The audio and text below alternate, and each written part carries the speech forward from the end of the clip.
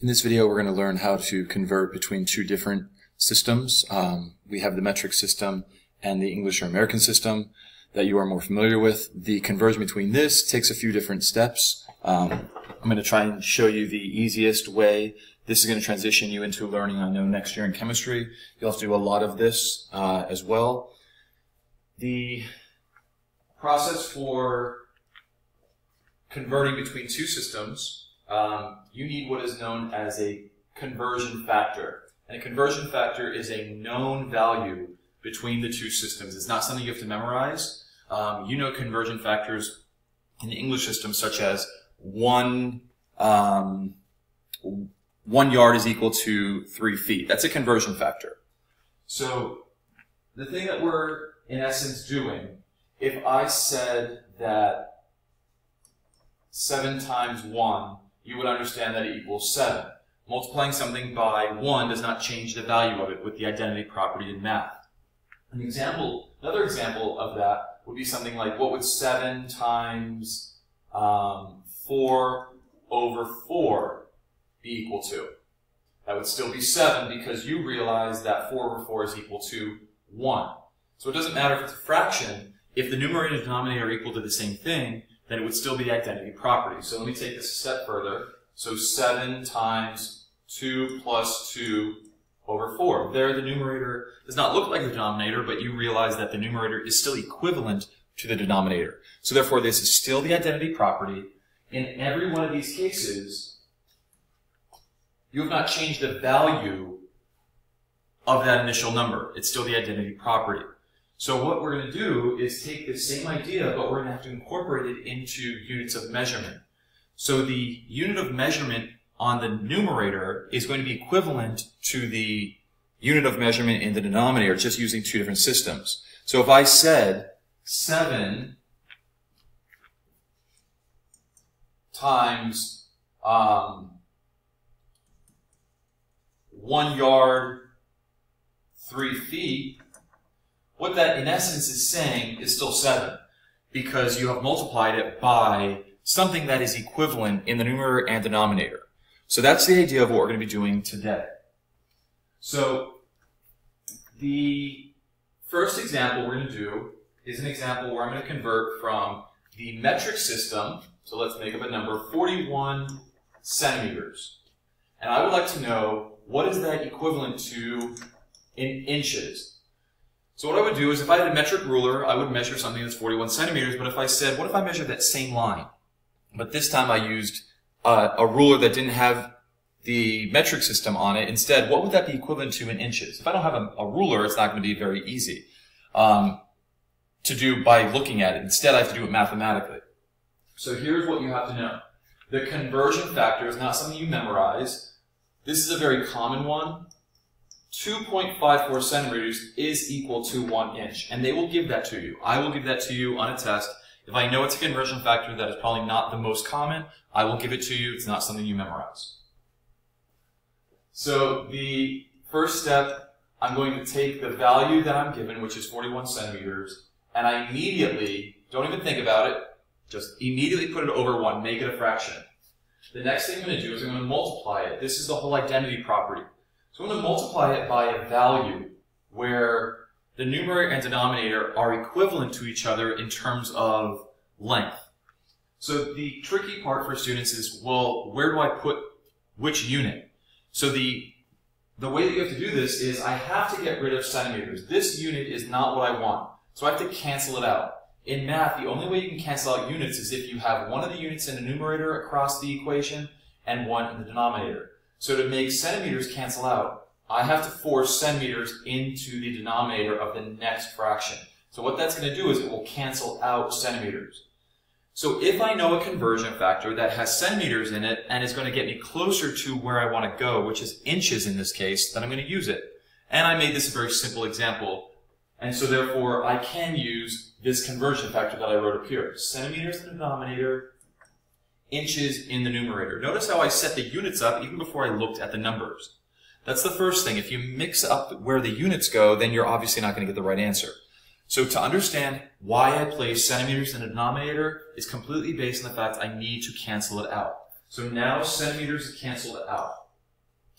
What I now do is I just plug in whatever the coefficient is in the conversion factor in front of centimeters, which in this case is 2.54. I will keep it with that unit. So 2.54. The unit inches had the coefficient 1. So what that says is my value, I've got to what I want. I wanted my final answer to be in inches, and in this case, inches is in the numerator, so therefore my final answer will have inches as its unit. So to mathematically do this, you can put this in your calculator, but what you would get is 16.1, and that would be inches. So what I would say is if I measured out a line that's 41 centimeters, if I used another ruler that only had the English system on it, it would be equivalent to 16.1 inches. So that's conversion between metric to English. Let's do another example where we're going to reverse it. So I'm going to say let's start with the inches. I want to know what 12.7 inches is in centimeters. So the first thing I do, take what I'm given, put it over 1. Now I can start using my conversion factors. So now, because inches in the numerator, I have to put inches in the denominator of the next conversion factor.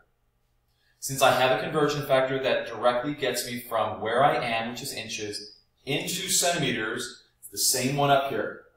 I can use the same conversion factor, but notice here, the inches is not in the denominator. So what I have to do is I have to put the correct coefficient. Inches always is the 1 inch in the conversion, so I put 1 in front of inches.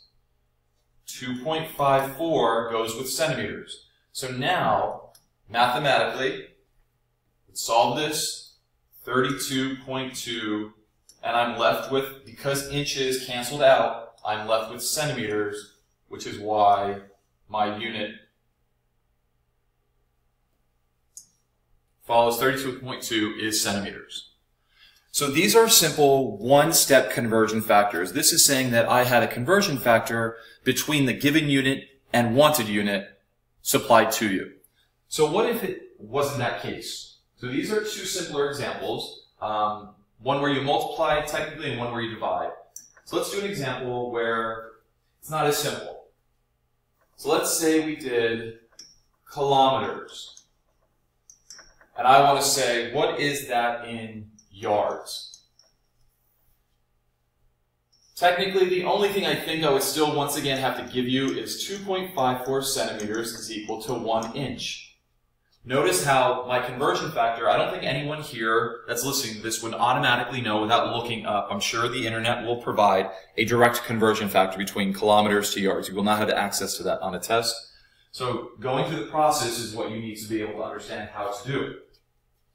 So what I first do is I take my given value, place it over 1. Notice I don't have a conversion factor that includes kilometers. So you've got to think, what is a way that I can get closer to that conversion factor? From my previous lesson, what you've learned, you have done metric to metric. So the best way to do this is I would put kilometer. You have to put kilometer in the next conversion factor in the denominator. What's another prefix or value that you know is equivalent in kilometers? What I probably would do is say, well, if I can get to centimeters, that's going to put me closer to inches, which is really where I want to go. So maybe you don't know what is equal to what at this point. So here's my strategy for this. What I would do is I would place, of these 2 units, kilometers is the bigger unit. 1 kilometer is way bigger than 1 centimeter. So I'll put 1 in front of that.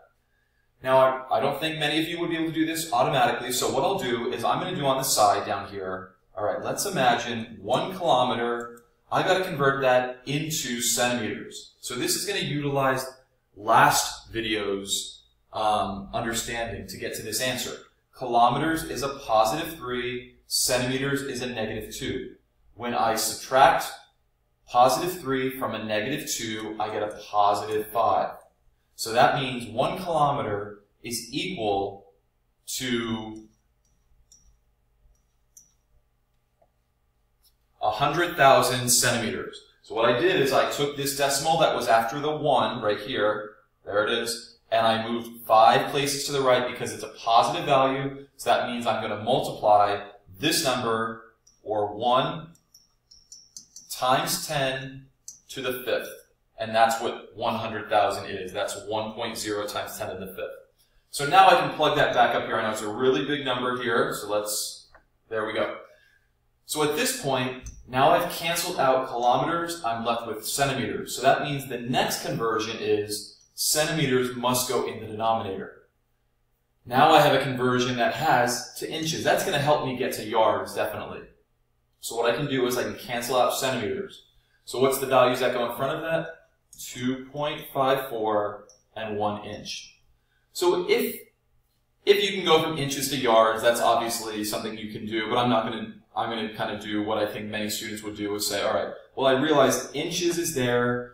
Inches to feet would be a pretty easy conversion, not one that I provide because I think you should know that. 12 inches is equal to 1 foot. Notice the number goes in front of the unit that's equal to.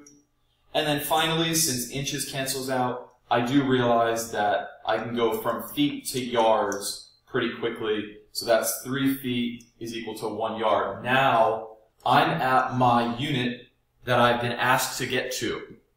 So all I would have to do is start multiplying all my numerators together, divide that by the multiplied denominators, and I've pre-done the math here, but this is it's a pretty big number. You can do it mathematically to see if you would get the same.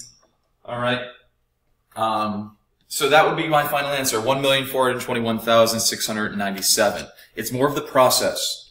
Notice I had to do many conversion factors, but every one of these conversion factors, the numerator and denominator, are equivalent distances. So it's like I'm multiplying the value by 1. So I haven't changed the value. All I've done is convert it to a different unit. So 1,300 kilometers, which is what I started with over here, if I put that into yards, if I ran a 1,300 kilometer race, then I was actually running almost 1,000,000 yards.